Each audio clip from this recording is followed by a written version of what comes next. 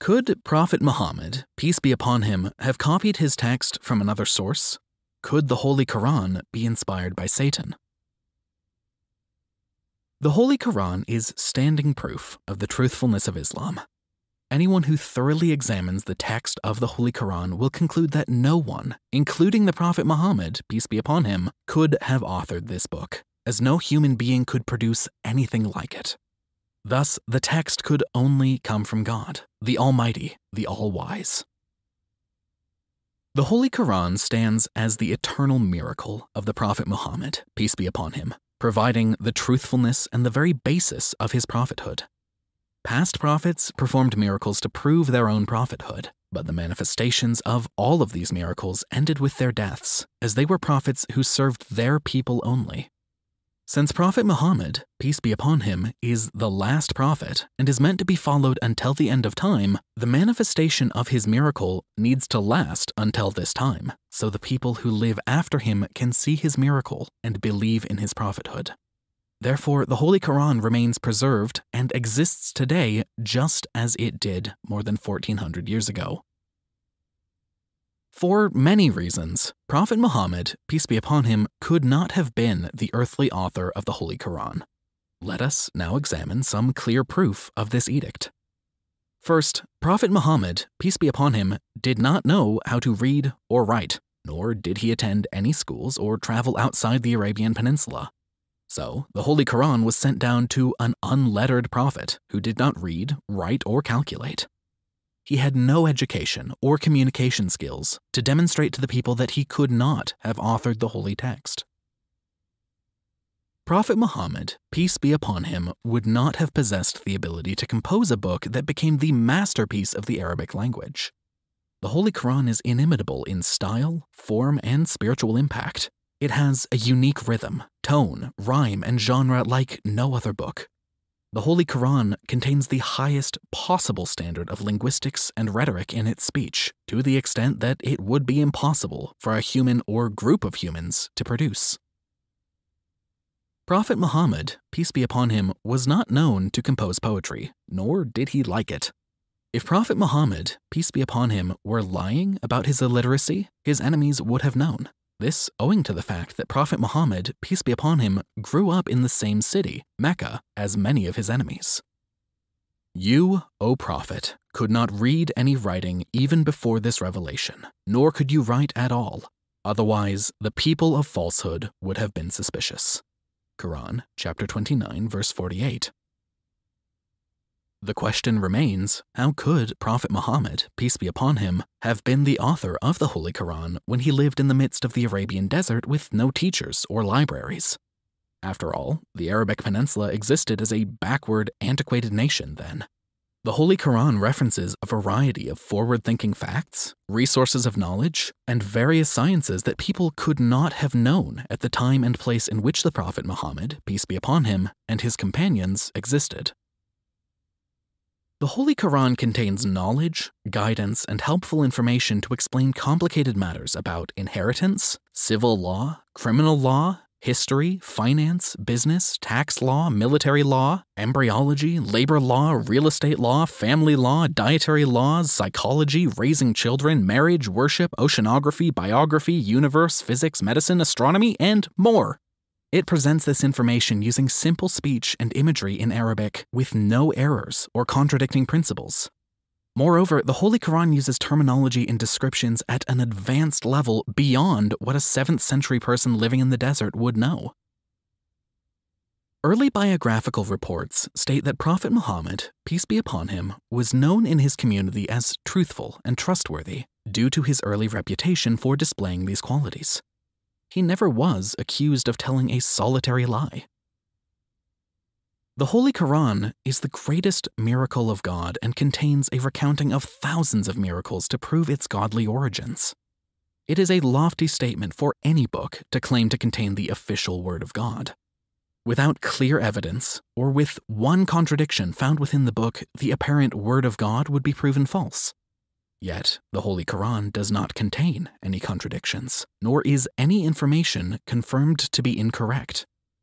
Also disproving the idea that this book could not have come from the Prophet Muhammad, peace be upon him, or any person or group of people for that matter, is the fact that the Holy Quran contains hundreds of scientific facts later confirmed to be accurate years after the book was revealed, proving its divine origin.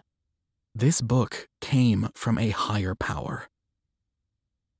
The Holy Quran was revealed to the Prophet Muhammad, peace be upon him, in the 7th century to an illiterate man living in the desert, at a time when no telescopes, microscopes, or anything resembling the symbols of advanced modern technology existed.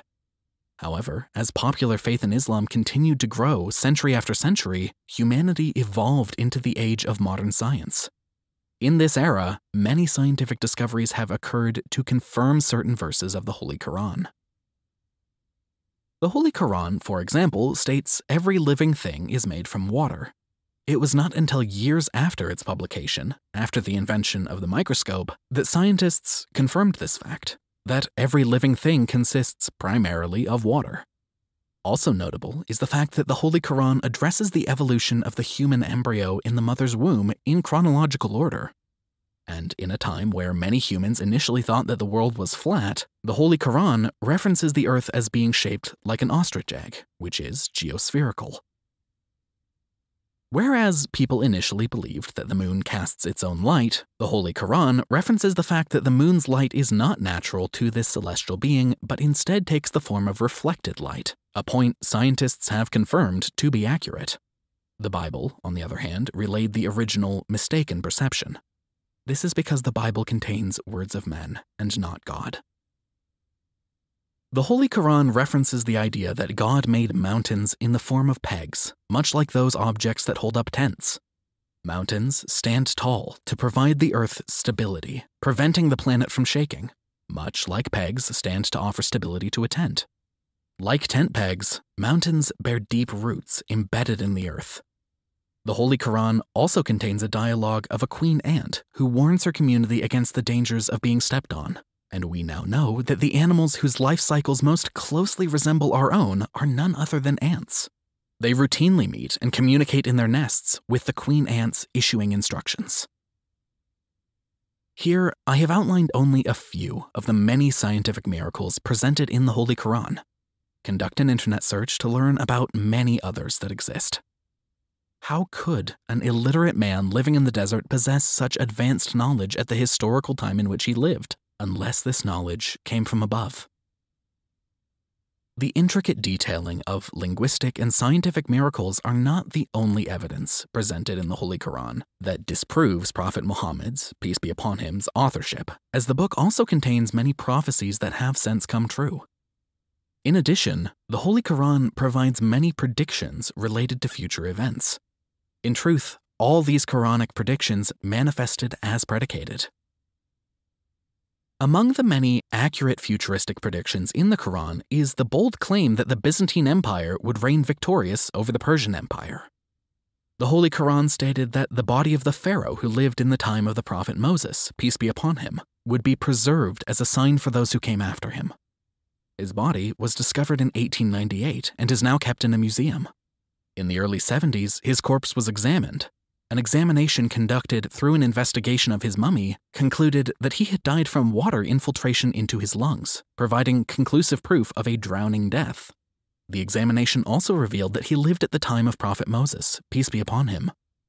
The Holy Quran predicted and promised that Muslims would re-enter the sacred house of Allah, Mecca, victoriously in a state of security.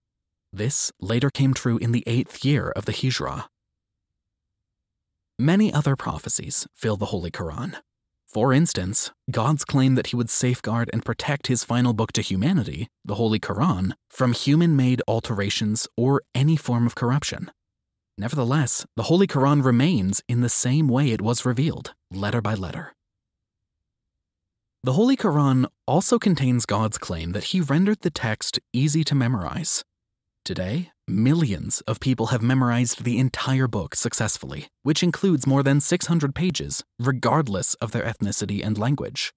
No other scripture or book on earth is equally easy to memorize. The Holy Quran prophesies future happenings and tells many stories of past events, nations, and prophets, such as the stories of Prophet Joseph, Moses, and Jesus, peace be upon them.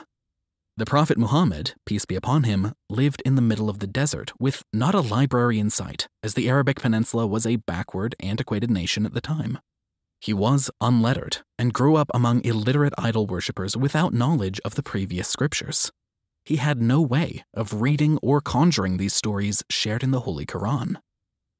That is from the news of the unseen which we reveal to you, O Muhammad. You knew it not, neither you nor your people before this. So be patient. Indeed, the best outcome is for the righteous. Quran, chapter 11, verse 49. The idea that Prophet Muhammad, peace be upon him, copied stories from the Old and New Testament is not a logical one, because if he did indeed replicate the stories from these sources, then he would have copied those passages of the Bible that were accurate, as well as the parts that were not accurate. The Bible contains thousands of errors and contradictions, but you don't see any of those errors reflected in the pages of the Holy Quran. In addition, Prophet Muhammad, peace be upon him, lacked direct access to the previous books. The Old Testament in Arabic did not arrive in the Arabian Peninsula until 200 years after the departure of Prophet Muhammad, peace be upon him, and the Arabic New Testament did not arrive until 1,000 years afterward. For those who think that the Prophet Muhammad, peace be upon him, might have fabricated his prophethood for worldly gain, it is imperative to realize that the Prophet Muhammad, peace be upon him, his companions, and his family underwent many years of persecution, hardship, boycott, exile, and lost kinship because they believed in and spread the message of God, just like the past prophets of God and their followers. Prophet Muhammad, peace be upon him, was denied food, had dirt thrown upon him, and was even pelted with stones because he was spreading the word of God. Still, he remained persistent, even while witnessing the persecution and torture of his family and friends. The prophets of God did not come down in search of worldly gain. They wanted only to spread the word of God, causing them great hardship, and material gain was never their objective, nor did they accept it. Prophet Muhammad, peace be upon him, did not compose the Holy Quran for riches, as he was married to the wealthiest woman in Mecca.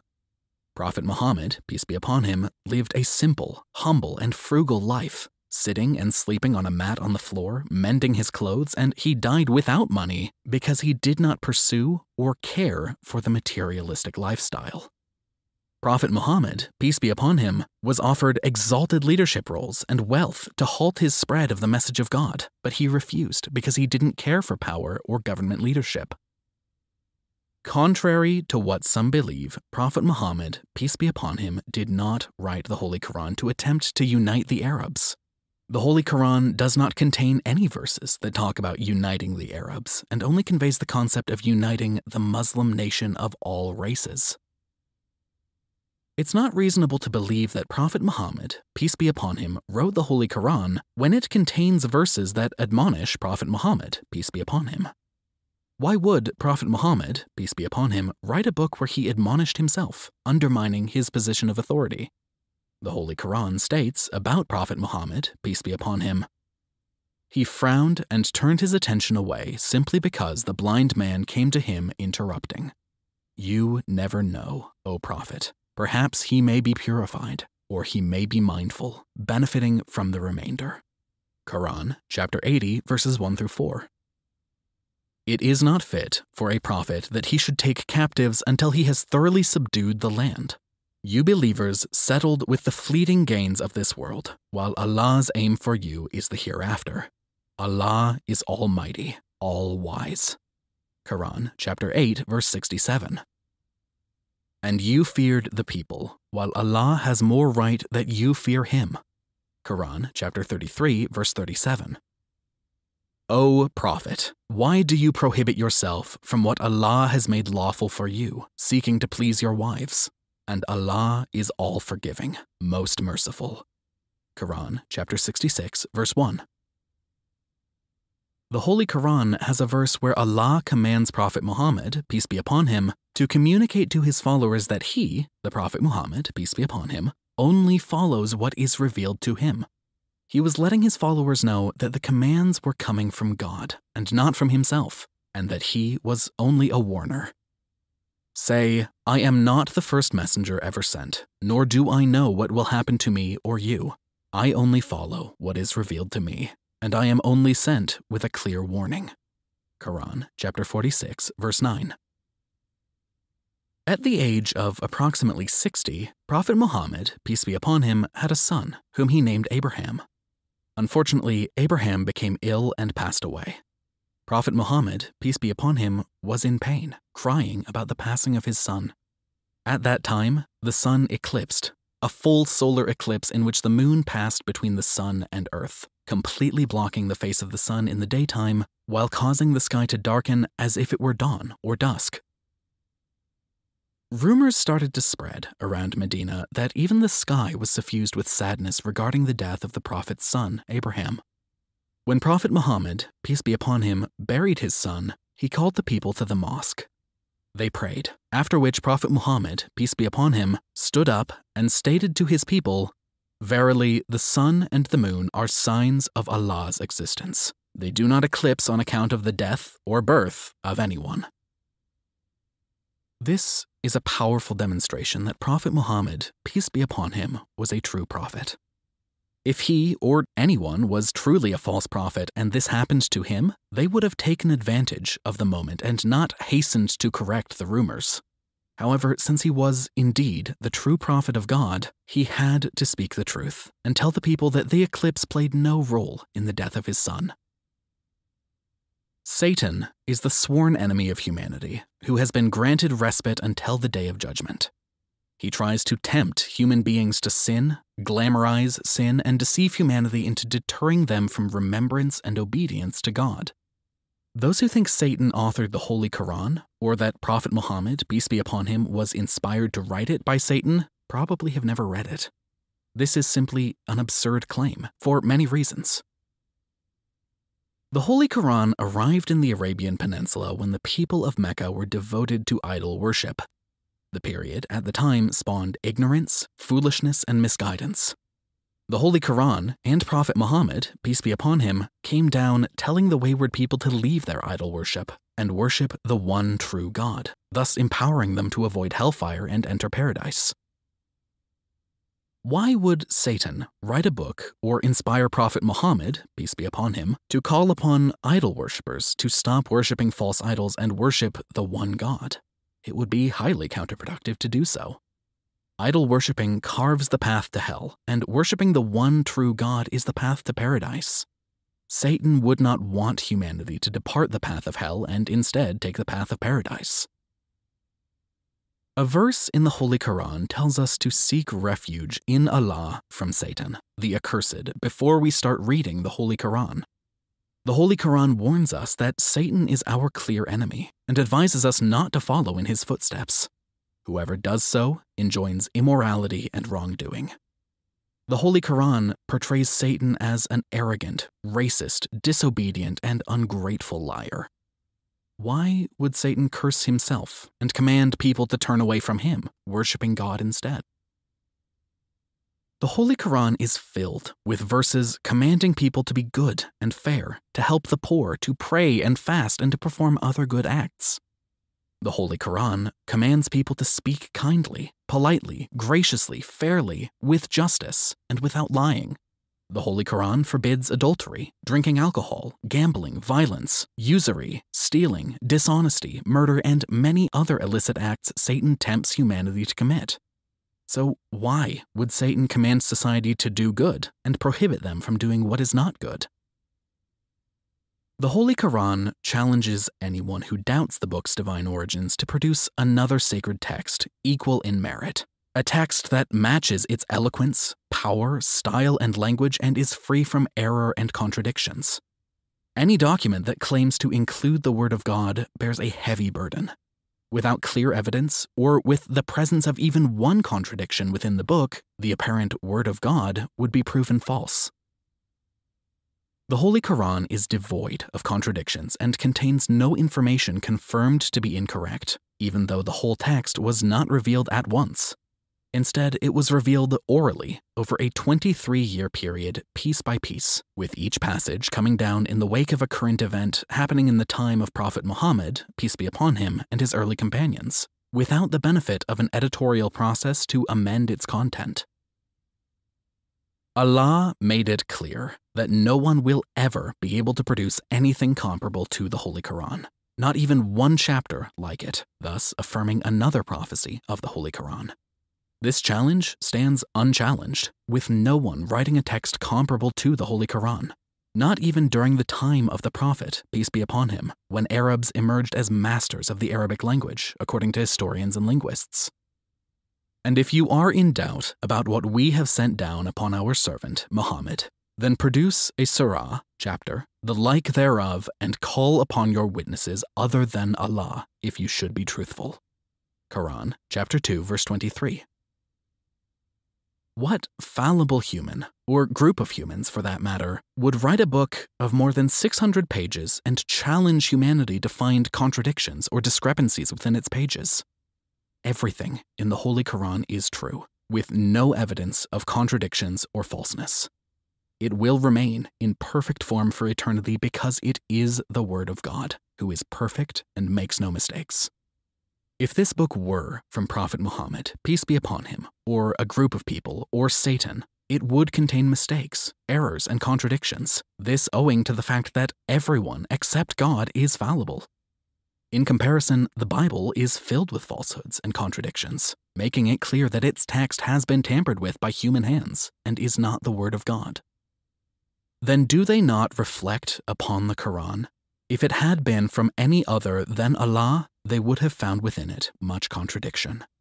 Quran, chapter 4, verse 82.